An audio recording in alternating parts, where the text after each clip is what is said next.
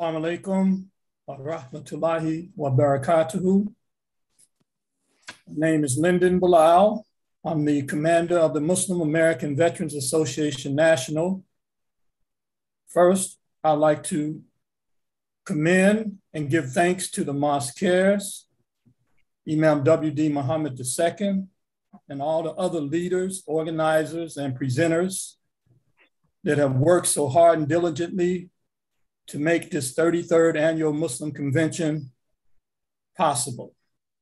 Also, we'd like to congratulate all those worthy individuals selected to be recipients of annual awards last night, as well as those who received awards and recognition in the past, and those who will be recognized for their invaluable contributions to building our community life in the future. It was 30 years ago when Imam Mohammed was accompanied by the great humanitarian and boxing legend Muhammad Ali and visited the Pentagon, in which I was the host for a luncheon, and Imam Mohammed gave a very succinct and dynamic presentation. It was a very, very memorable event. At the invocation that Imam Mohammed gave to be the first Muslim to open up the US Senate in prayer was 30 years ago. So I'm just putting it together, 30-30.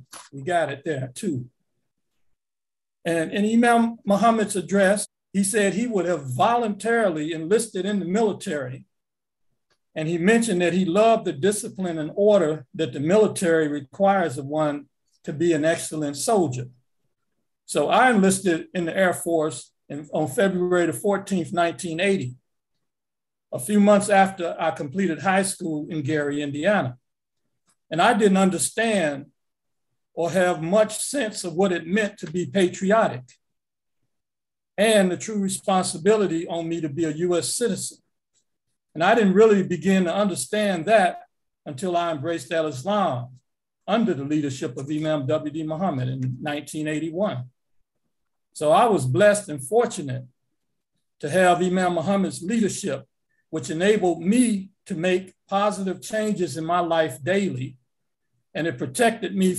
I want everyone to know that this year represents the 25th anniversary of MAVA's founding. So I encourage all imams and community leaders to encourage the younger generation, and everyone go to our website, mavanational.org. I want to also encourage all the presenters who did not register for the Mosque Convention, but you're presenting. And I'm not only speaking about those on this program, I'm speaking about any program that you should register for this program. It was an excellent program, 3-day program. And it's not just about this event here, but it's about our whole life and our generations to come.